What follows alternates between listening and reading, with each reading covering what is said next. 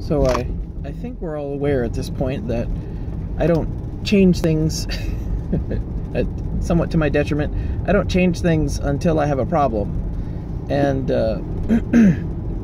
I've had a lot of ideas kind of floating around and have not yet had the serious problem that makes me push forward into something new.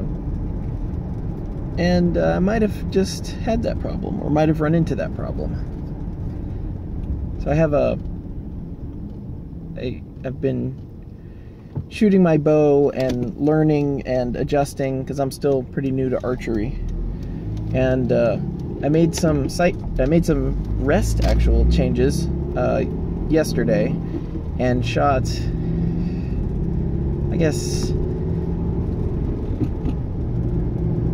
probably around 50 times, maybe closer to 100, I'm not sure. And I figured, you know, back muscles, neck muscles, you know, something will get sore like that. Absolutely no problems there. Neck is a little stiff, but that's about it. But one thing I had not foreseen was wrist.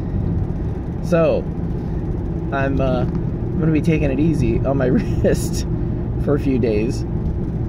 And putting this on reminded me that I have...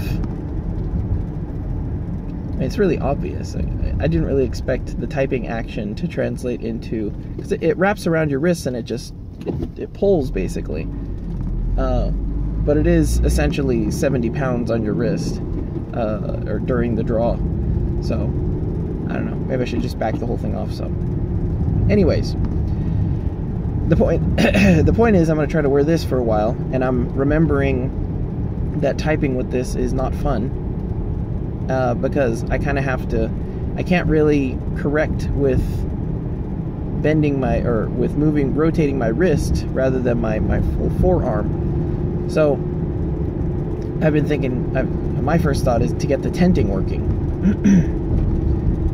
So in order to get the tenting working, I have a hack job tent that I've been working on for a while, and I realized that I can set it up so that it has a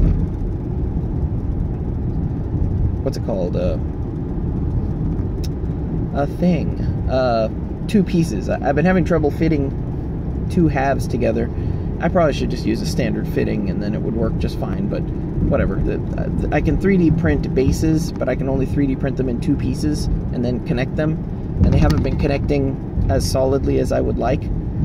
But in this split idea, it doesn't really matter actually, because you can print one half and then print the other half. And that'll make a little, I don't know if it'll make like an outcropping on one side for the controller, or have the controller just be like floating in the middle. Because it'll probably still be, you know, close together. It'll just be raised up, so like this. And I realized that I do kind of correct by typing like this. So I kind of come in at an angle anyways, which is probably less than ideal, but that's the way I type. So with this, it'll be a little bit more obvious that that's not correct. But the idea is basically, I mean, it's very simple. You take the board, you take your Signum, and you take your hacksaw, and combine aggressively. You just cut the board down the middle, and I actually have I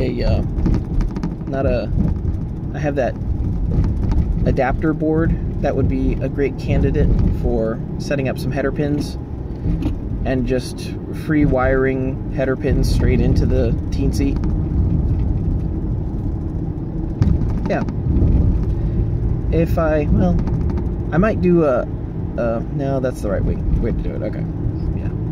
So the two halves basically will just need a base that has whatever angle of incline, and then that angle of incline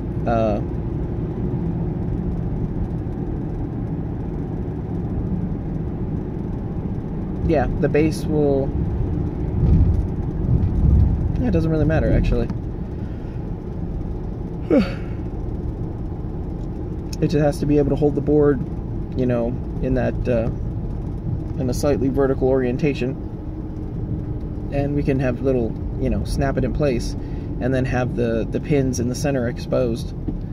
Although there are some pins that are not exposed completely, so that's fine. Signum 4 is going to have, I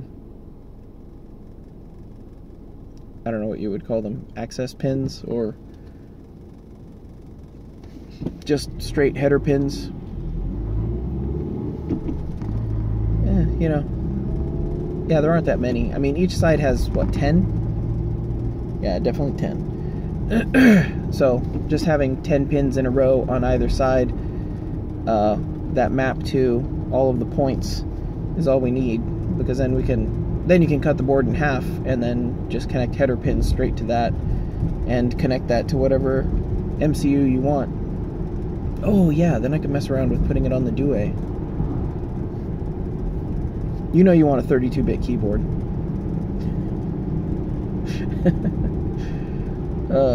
That is so much I/O you can add. You know, that's gonna be like the numpad in the middle. It'll be like an M15 with the floating numpad. Yeah, and that'll be the inside numpad and the macro pad. Yeah, it's all coming together. Yeah, that makes a lot of sense. I don't know why I have to record these. If I don't record it and I just talk to myself, it doesn't work. I have to record it.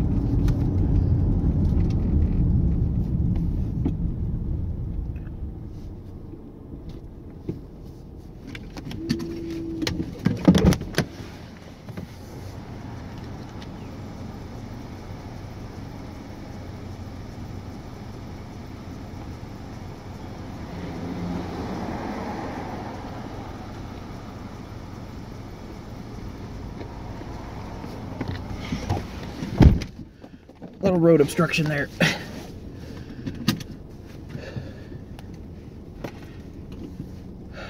If I have to record it, like if I actually record it, then I actually talk, like I go back and forth about this stuff, so.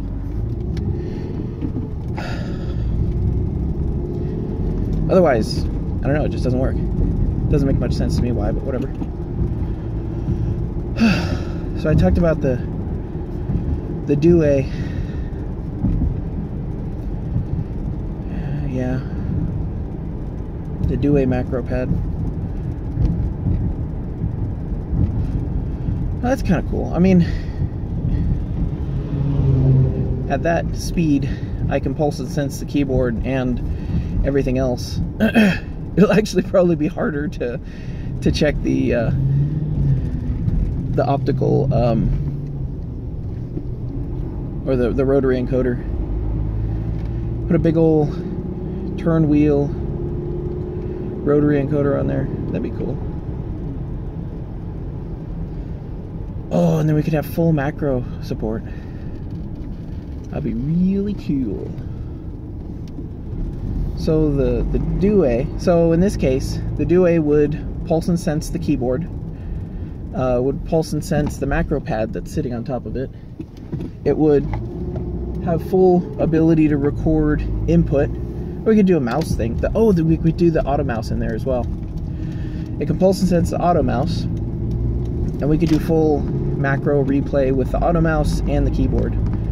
So you can, you know, go here, click, type that, click, and then we'll have a display for when you want to do special stuff like add a wait timer or something.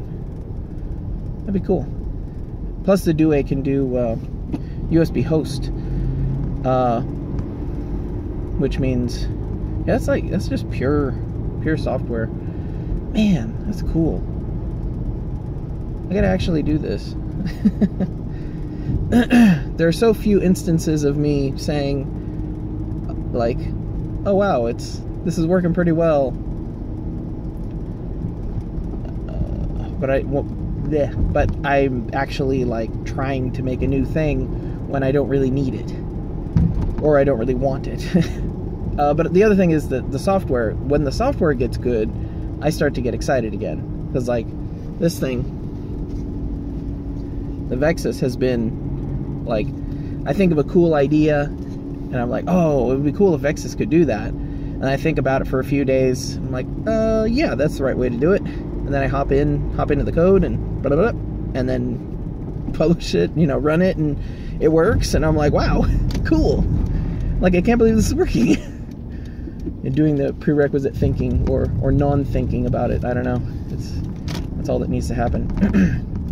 There's still some serious, like, automouse things that I, like, throughout my daily operations, I could use automouse probably several times a day. And automouse plus a keyboard, I could definitely use.